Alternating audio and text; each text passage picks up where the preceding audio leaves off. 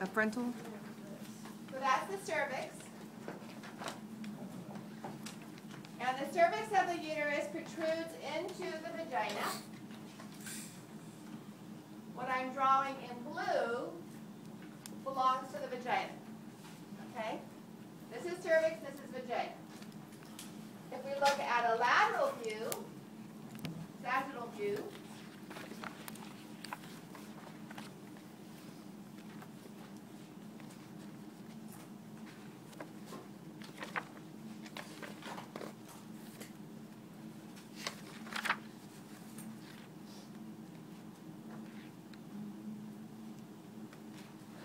there's the vagina from that view.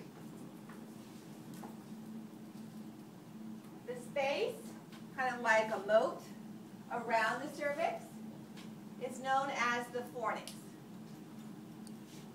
So from a frontal view, we see two lateral fornices, which is plural. We can't see the anterior, the posterior, because they've been cut off in this frontal section.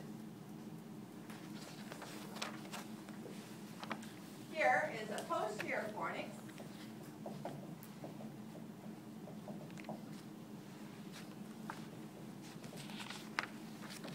And there's an anterior fornix. Posterior fornix is deeper. That's where the glans penis ends up in, or may end up, and where the sperm is ejaculated. Okay, so this would be anterior fornix and posterior fornix. My introduction to this on an anatomical cadaver was when I was working on my doctorate and taking the anatomy class with the medical students. The guy in charge of the cadavers was our graduate advisor. He had a hemisection, a sagittal section like this, of a female pelvis with a hemisection of a male with a penis erect and in location in the vagina. And I was just not prepared. It was like, really? Who did this? It was a cool anatomical thing, but it just kind of, I was young, like never seen anything like that before. But every time I give this lecture, that image pops back into my head. Yeah. The wall of it's basically a muscular tube. And the wall of this tube is a wet epithelium resistant to abrasion. So is it going to be simple or stratified? Stratified. But I use not cornified rather than keratinized. So if you're not used to it, it's a non-cornified, stratified squamous. What structure in the male reproductive tract is non-cornified stratified squamous? Anybody know? Only about that much of it? The distal end of the urethra. Most of the urethra is transitional, but the very last inch and a half or so is non-cornified stratified squamous. I don't know. It's just whenever we get, like in the mouth, we have skin, and then the inside part is anal canal, same thing. All right, so then we have smooth muscle.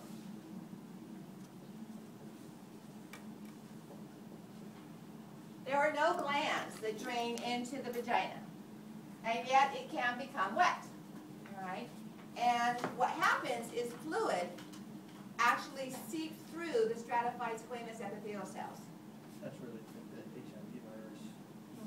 In fact, the lab that I worked in was working with rhesus monkeys, and took some really cool scanning electron, that's the three-dimensional section whole cells of the cells lining the vagina, and you could see also toxic shock syndrome they were working with. You could see the squames or the flat cells on the surface of stratified squamous separating up, and the bacteria almost like climbing down to stay with the vaginal tissue instead of being sloughed out with those epithelial cells. And the toxins can pass through between those cells as well as the virus. Obviously, the virus can also go through the oviduct.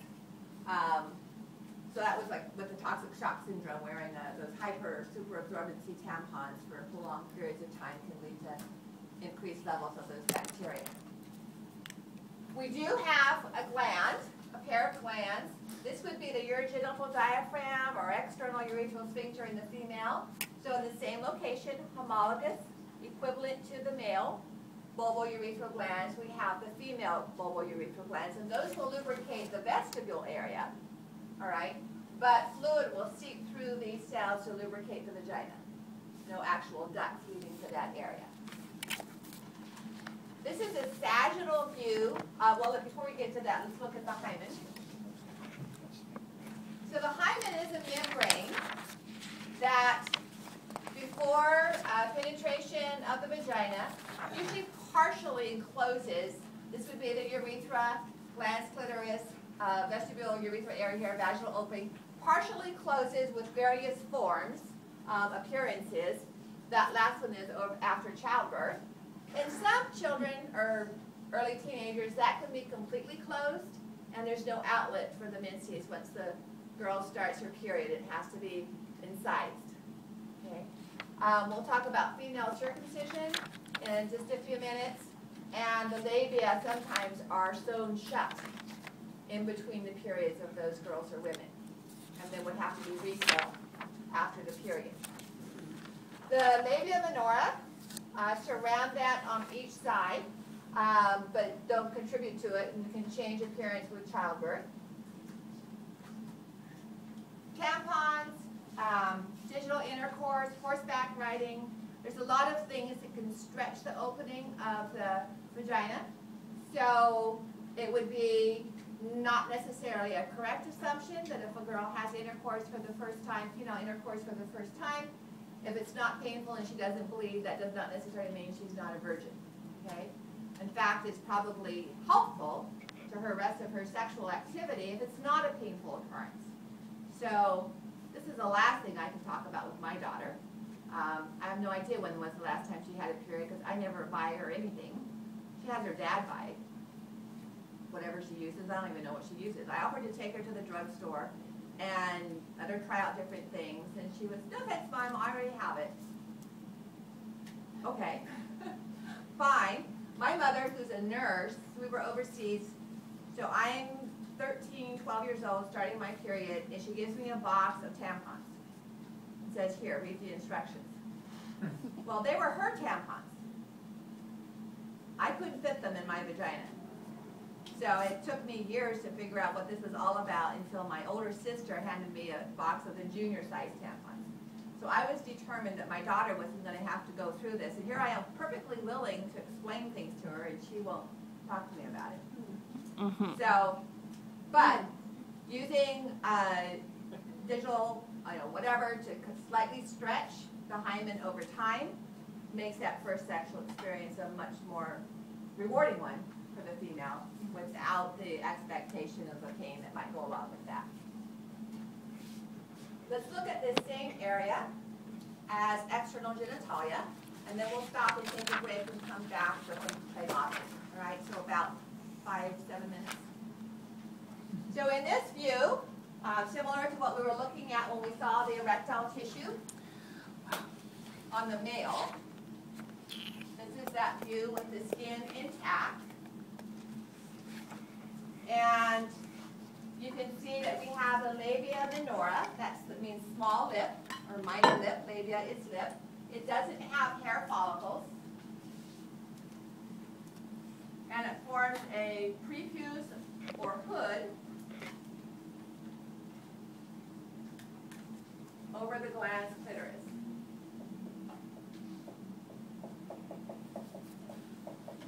The lab manual that I use with my students at Sac State calls it just the clitoris, as you can see here, and I fight with them all the time because we wouldn't call the tip of the penis the entire penis.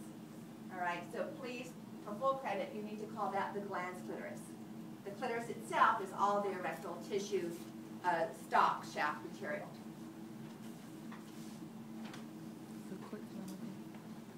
So the labia minora, and this is homologous to what structure of the male? The shaft of the penis, all right? It encloses the urethra, the penile urethra. So bad. This is homologous to glans penis. And within this space is the vestibule. All right, so between the two labia is the vestibule. And we have the opening for the urethra.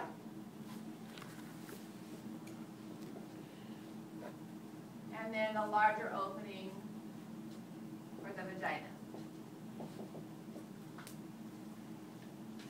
With childbirth, or sometimes women are born with particularly long labia minora, it might be, rather than say a half an inch to 3/4, it might be 2 or 3 inches long, wide, coming out, so this space here.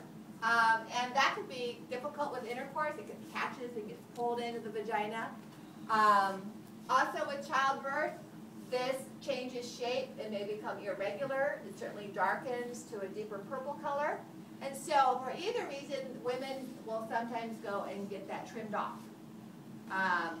Makes sense if it's 3 inches long, and it's a cosmetic surgery. If it's just an irregular surface and it's uneven one side compared to the other. So that's a cosmetic choice. These two openings right here are for the bulbourethral glands that I'll show you on a deeper or sagittal section. And they will lubricate the vestibule. They secrete into the vestibule, not into the vagina. Because remember, the vagina doesn't have any glands. It actually secretes into it. Lateral to the labia minora, we have the labia majora. Like the scrotum, to which they are homologous, they have hair follicles. That's what these are. These are freckles.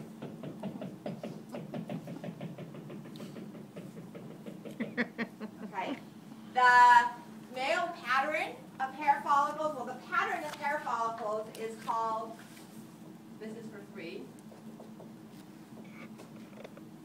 And in the female, the pattern is like this. In the male, the pattern is like that. So if you've read one of those Dan Brown's or the other guys' symbols, the Da Vinci Code talks about the male and female triangles referring to this. So this would be the base of the scrotum, and the hair follicles come to a point at the shaft of the penis. Sometimes you can see a line of hair going up to the umbilicus. All right. In the female, the mons pubis, which is this area of adipose tissue over the symphysis pubis, is the wider portion, and the hair tapers down at the anus. So just reverse that way.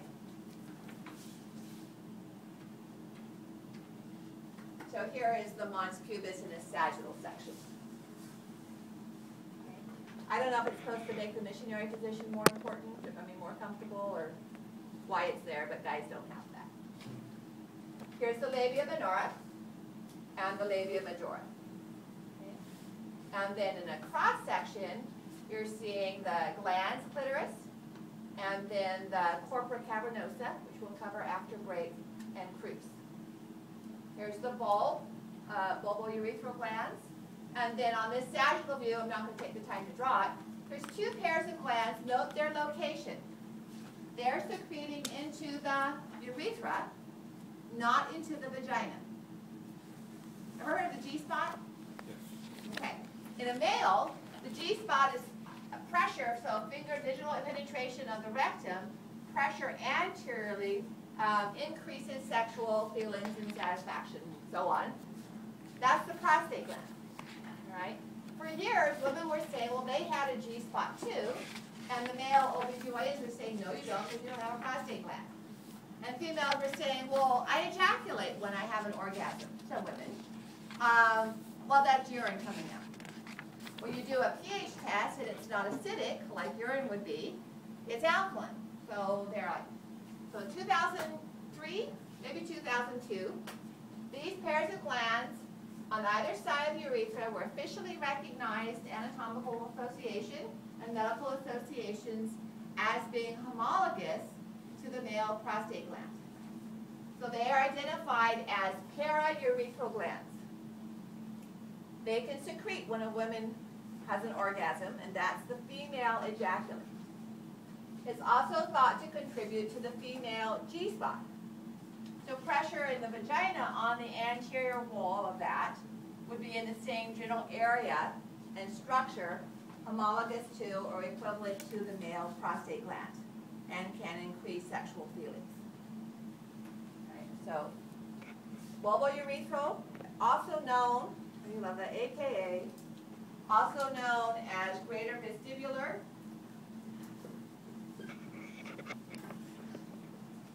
or Bartholin's, that's a less common name. These are the equivalent to the bulbourethral or Cowper's glands of the male. Paraurethral would be homologous or equivalent to the prostate glands. Stopping there, that's where the quiz will end for female on Thursday. All right.